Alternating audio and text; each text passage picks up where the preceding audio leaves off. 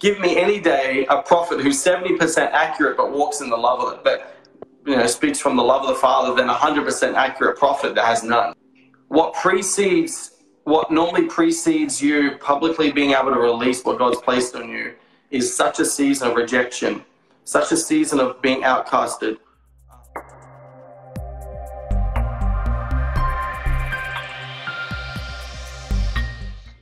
And I'm going to pass the mic back to you. I believe it's so important for us to steward the prophetic. Yeah. There's been a lot of false words, a lot of false prophets, a lot of prophet liars. There's been a lot of profilers, just all of that mumbo jumbo.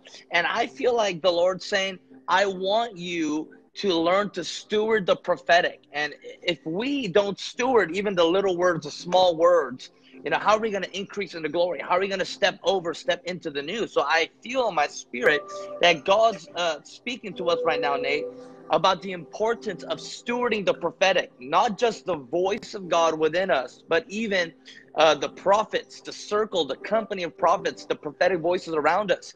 How do we steward the prophetic? Nate, how do you steward the prophetic that prepares us to enter into the greater glory even more? How do we do that?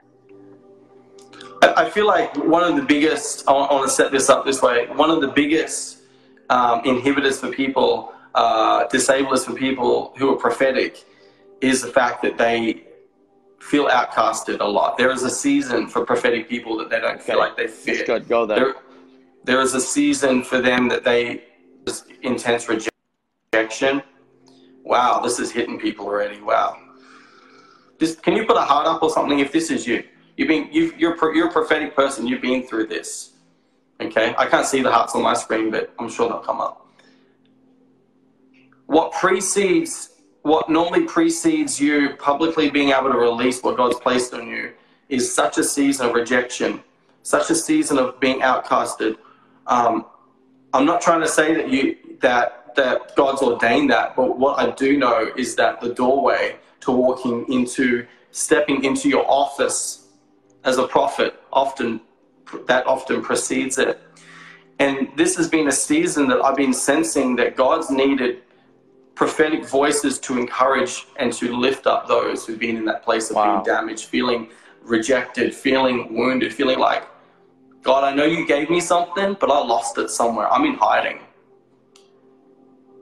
And my particular heart in this season is because I get words for nations and things, but God's been saying, no, find the lost ones, call them out of the cave, call those people into who they are. This has been a season, like you said, of the company of the prophets, where He's actually saying, I'm surrounding these people with family because I need my voices to be healthy.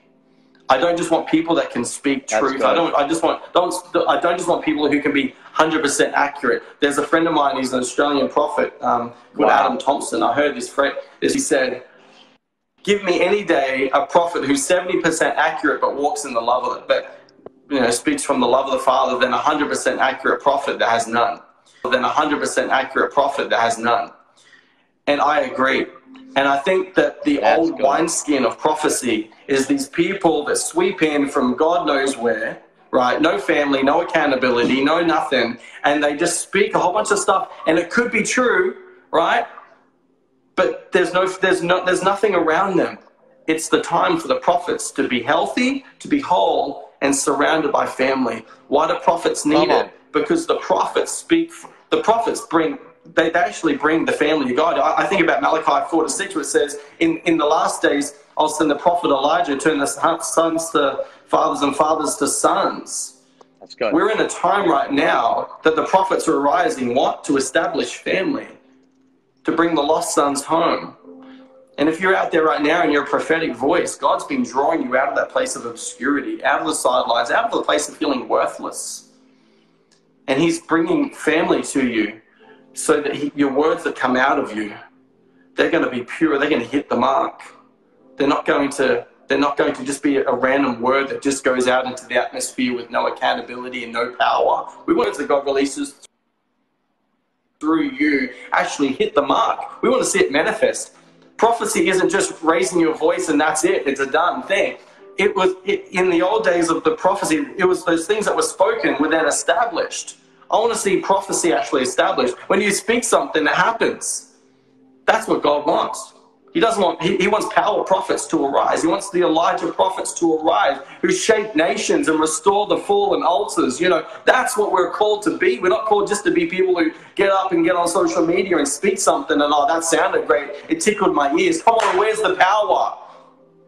It's going to happen. The sons and daughters arise and get out of the cave and allow God to heal them, be surrounded by family and people that can love on them and champion them and just say, go, go, go, go, go, go, go. You're amazing. And I'm just excited about that. That's the day we're living in right now.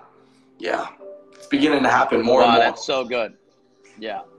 That's so good, Nate. I feel like we're at a crucial moment right now. Not just in a conversation and dialogue, which I believe it is, but even in history right now.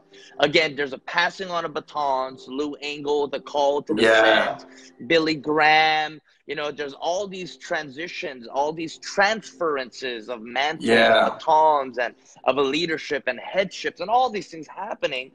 But the greatest glory is this. It's oneness.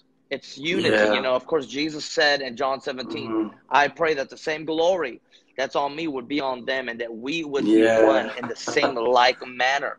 And, you know, I feel like, again, what's the reason why there are prophets, the reason why there is the gift of prophecy, the anointing of prophecy, the functionality of prophet, the reason why it's so that we could all become one and whole in the beauty and the image of God.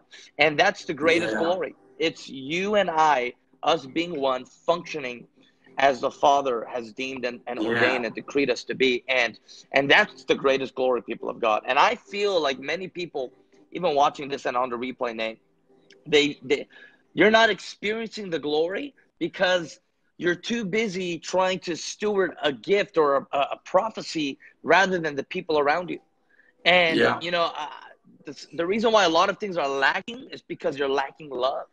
You're lacking the right people. And I believe that God is bringing you into the new by bringing the right people, more and more, the right people to surround you. Like Nate was saying, the company, the people who are going to hold up your arms in that place. Like Aaron and Hur held up the arms of Moses. Of course, that even was a prophetic sign of Elijah and Moses, you know, surrounding Jesus. And, you know, it's a prophetic sign. And, you know, I believe that God wants to establish with a cord of 2 and 3. He wants to establish you in this time in perfect love. The greater glory is in the unity of prophets, apostles, the fivefold, us coming together, laying down our agendas, our ideas, our egos, our logos, our brands, and saying, you know, how can we do this? How can I help you? How, you know, because the gift on your life is meant to help others.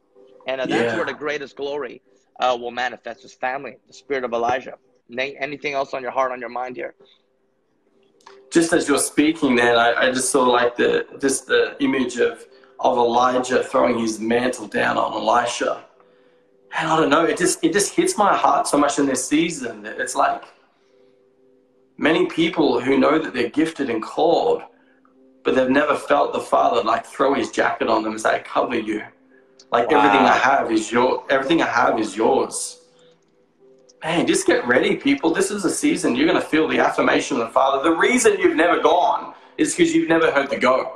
The reason you've never stepped into the depths of your office and your callings, you've never felt like there was permission. Wow.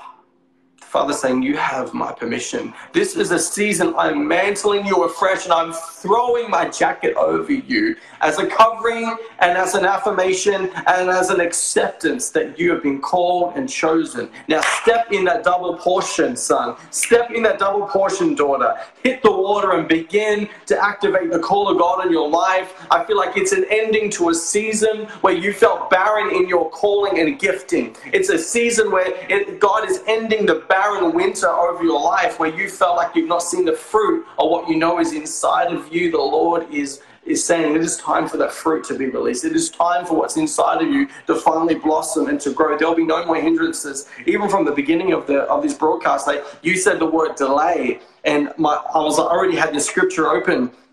This is the power of the prophetic decree. But in Revelation 10, where the angel he shouted, the seven thunders responded, rumbling out their message. And it says, no more delay, for in the day when the seventh angel is to sound his trumpet, the mystery of God will be fulfilled, just as he has announced to his servants, the prophets. And I believe that the Lord is saying that the season of delay is ended on the voices of God. Those who are called to be mouthpieces, those who are called to walk in that prophetic glory. It is your time to come out of obscurity. I feel like even right now that assignment is being broken off you. Even if you're watching this right now, that is being broken off your life. All the delay, all of the words I just keep seeing words falling to the ground. Everything that's been spoken over you that is not from the Father, that is not from heaven, is breaking off you. It's falling to the ground. It will not carry any more weight over your life. Those words that are false prophecies will not. They will not influence you anymore, says the Lord. It is coming a new affirmation. The Lord is even anointing your head afresh in this season. He's throwing his jacket on you. He's throwing a fresh mantle upon you. You're going to feel a fresh fire and a fresh passion. You begin to dream like you've never dreamed before. I feel like the Lord saying that the floodgates are open of revelation. The windows of revelation are opening afresh. You're going to hear and see, and you're going to have fresh revelation where you felt like that all you are is just like a tainted vessel, and then I feel like the murkiness is leaving. All that deep is like a deep, like I just see like this murky river in people's souls. Feel like the Lord saying, I'm clearing out the river. Fresh rivers will flow. Fresh rivers will flow. Fresh rivers will flow, and the revelation will begin to bubble out from the deep inside of you. Your spirit man is coming alive even right now in Jesus' mighty name. Do not rehearse the past. Do not rehearse the past. For God is doing a new thing in you. I think the Lord saying, allow him to detach and sever the past. Allow him to detach and sever. Surrender to the new thing, into the unknown, and you will feel fulfilled. You'll feel a fresh bubbling forth. And I feel like I just keep seeing like the Lord saying, Amos 3:8, who the lion has roared, who will not fear? The sovereign Lord has spoken, who can but not prophesy? And the Lord saying, this is a season you'll feel a fresh roar of the lion of the tribe of Judah come on the inside of you out. And this fresh roar is a roar of justice, not just for your life and the restoration, the recompense that is coming for it, but for those around you. As you speak and you prophesy, suddenly things that have been under the influence of the enemy will come back into alignment in Jesus' mighty name. Get ready, people, because God's doing a fresh thing, and the old stuff is passing away. The new has come in Jesus' name. Come on. Whoa. Come on. So good. So good. Listen, guys, if you want to enter into the new glory, I know that many of you are right now. The verse that comes to my mind right now is Psalm 23, where the Lord is our shepherd, and you need to allow him to lead you through the wilderness. You need to allow him to lead you. Let his voice, let his staff, let his rod, let it comfort you. Karabo. Let him lead you to the streams of living water and green pastures, and he will make you lie down. And that verse, you know, it is messianic, but that chapter, it talks about how the voice of God wants to lead you from glory to glory. He wants to lead you to a place that you've been so desiring, that is covenanted to you, to your fathers, to your mothers. It is in a covenant of the family inheritance of God, where there's anointing. He will set up a table before you and your enemies, and it's time to feast and to wine and dine in Jesus' name. And I believe that he wants to give you the sharp, acute clarity of his voice to lead you in this season. Psalm 23. He's going to give you peace, people of God. The greatest place of peace is found in being in the will of God. And sometimes that's in the crushing, that's in the pruning, that's in the cutting, that's in the dying. But that's the greatest peace. And I believe that many of you that have been in suffering, going through emotions, feelings of suffering and turmoil, get ready for the greater glory. Because as Jesus said, can you drink of this cup? And they said, yes, we can. Yes, you can. Sharing the cup of his sufferings and of his glory. Are you ready for the greater glory? And I prophesy right now that many of the prophetic words that you have had and you've stewarded, those prophetic moments and encounters, I hear God saying, you are not stupid. Many of you feel like you're crazy, you're insane. People call you crazy. People call you out there. They don't understand you. They throw and cast stones at you, and you've been casted out. But I feel like the Lord's saying, thank you for stewarding those prophetic moments, those God moments. Thank you for stewarding my voice. Thank you for stewarding, for obeying in the secret place. Listen, just like Cornelius, he gave secretly, he prayed secretly, and he had a public promotion. He had a public moment where his whole family was honored and was saved in an instant. And I feel like those private obediences, those private moments where you stewarded the word, the voice of the Lord, he's about to honor you in public. So I hear the Lord saying, as you steward the prophetic, as you honor the prophets, as you honor the voice of the Lord in your life, that secret, beautiful, personal journey, that tapestry with God, as you honor that, he will honor you in public. So get ready, people of God, because you are going to enter into the greatest glory that you've been desiring for, you've been longing for, by stewarding small steps daily, day by day, daily, small steps, step by step, word by word. You are increasing, you are growing and becoming all that God has for you. In Jesus' name. Come on, Nate. Anything else before we just close here? As you're speaking, the Lord showed me a few things. I heard the word for Donna. There's a Donna on here. I'm not sure if it's on the replay now, but I just saw Donna. I can't see any comments, by the way. But there was a Donna, and I heard the Lord say that I'm restoring your voice. It's like I saw that it's almost like you lost your voice when either your husband or someone in your life that you love, as like a family member, kept telling you don't have one, and it was through a lot of hardship. You felt squashed, and you dropped that voice. And the Lord's saying, "This is a season. I'm restoring your voice." And God's reminding you. I keep seeing like 25 years ago. 25 years. It's like it's been a long time. It's God taking you on a journey back to show you the passion that you used to have back then for this, and God restoring that. And I feel like it's a mighty voice, it's a mighty rumbling, and you've lost it. And the Lord's saying, even now, you're going to feel a bubbling forth. And I just feel the Lord say, allow the grief, like I see like this hard crust of grief, allow the grief to crack so the voice can flow. Allow the grief. I feel like it's almost like this grief of, but I've lost so many years. And the Lord's saying, I'm going to restore even the years. I'm going to restore even the years. And then I saw someone else. It was, I'm not sure if this is physical or if this is spiritual, but I kept seeing it. And this was the first thing I saw, was this screw in someone's back. And I'm not sure if there's someone on here that you have like actual screws in your back. I'm going to go with both because I'm not really sure which it is right now. But I see there's like this, I saw this screw. God was unscrewing this screw. So I just believe there's healing for backs and for people who've had metal put in their bodies.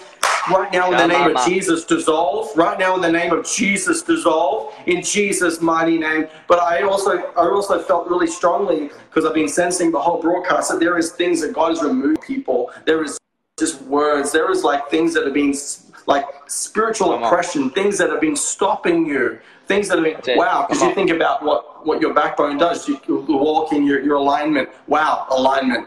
Wow, Holy Spirit, I thank you, God, that you're realigning and you're removing every word. You're removing every single hindrance from us, God. In Jesus' mighty name, for those of God who've had those things that the enemy is like daggers, spears, and things in them, God, that is influenced and tainted them, be removed. That spirit of rejection right now, go in Jesus' mighty name. There's someone on here, and the doctors and people are told, said you're bipolar, but you're a mighty prophetic mouthpiece. At the same time, God's like, which do you believe? Because in this season, I'm speaking, there's a fresh commissioning coming over your life. I curse that bipolar. I curse it in the name of Jesus. That is not who you are. The Lord's saying that you're stepping into one mind in Jesus' mighty name.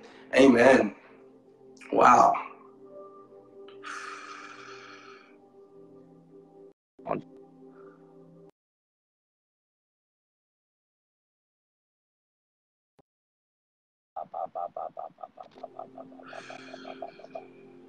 Come on. Hallelujah. And listen up, guys. I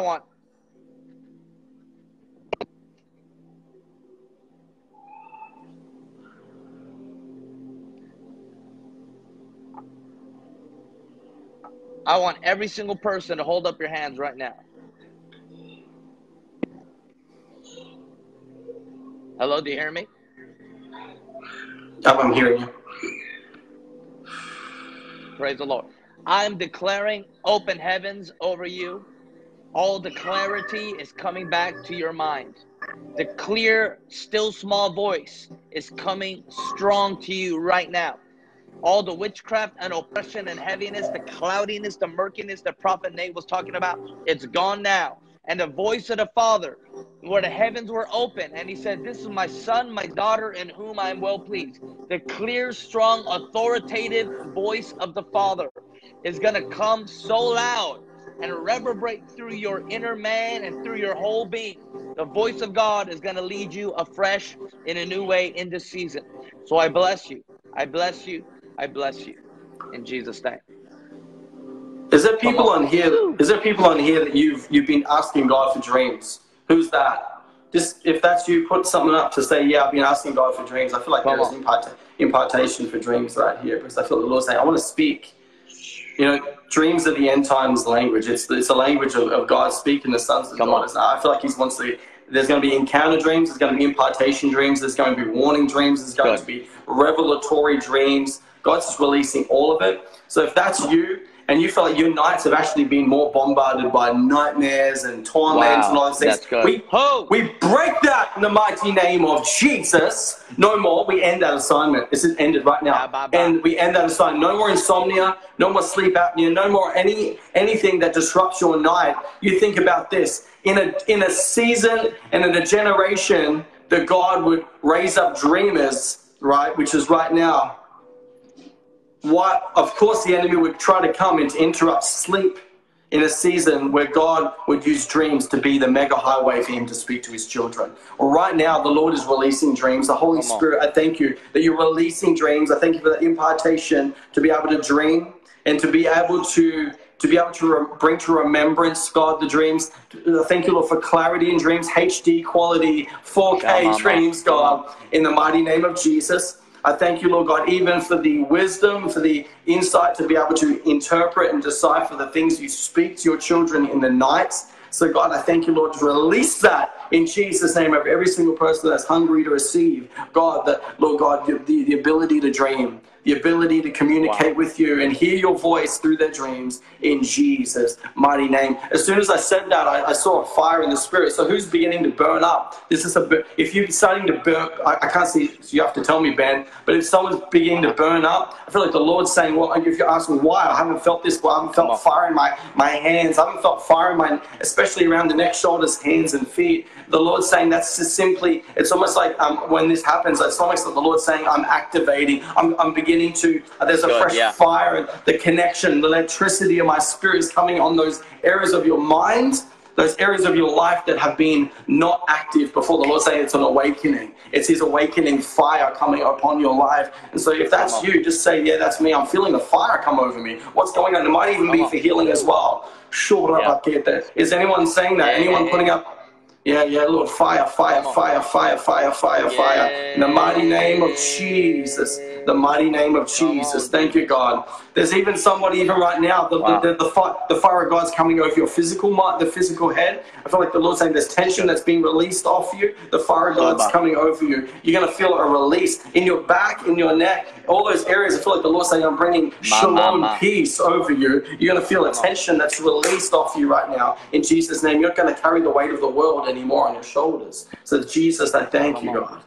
Thank you, Lord God, for that deliverance anointing. In Jesus' name, amen. Come on. Wow. So good. And listen, guys, I want to encourage all of you by saying this.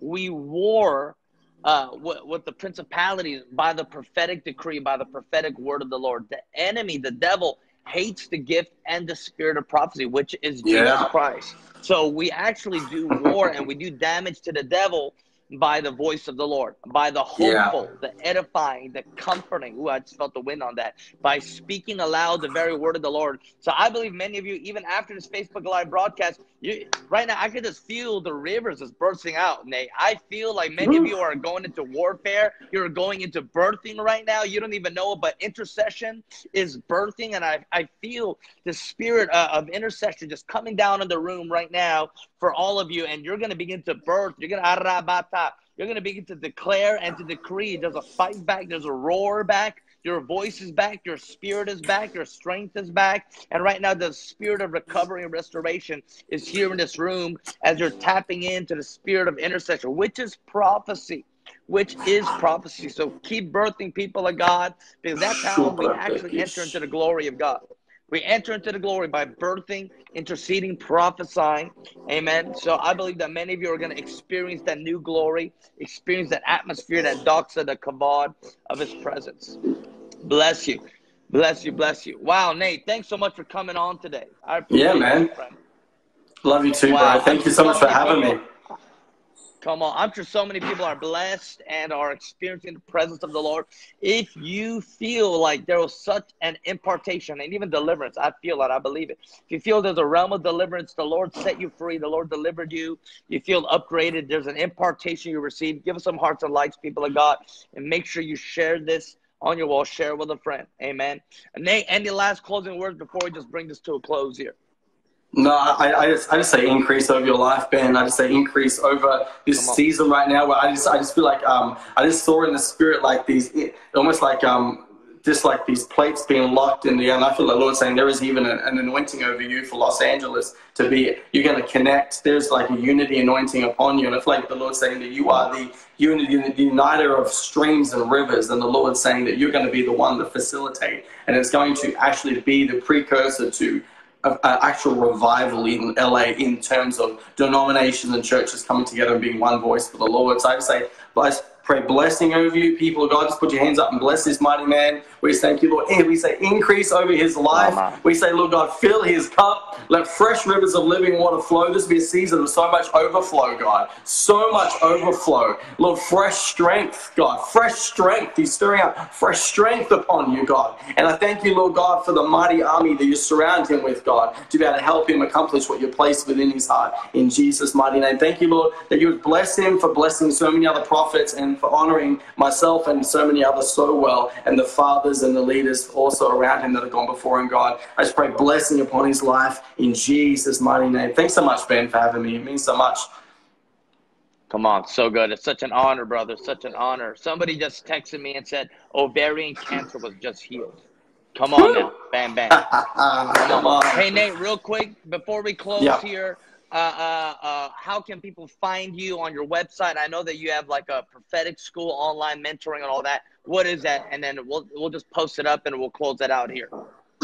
Yeah, so you can find Christy and I at nateandchristy.co or also at everydayrevivalist.com. We run schools to help people operate in the fullness of their calling and for the mighty, especially for prophets, we really just want to raise up a family of God that are healthy and whole. So you can find that at myyeartogrow.com. We just started our second season for the year, and it's just amazing running with some hungry people. And yeah, thanks for, go and check it out, and hope the words encourage you as well.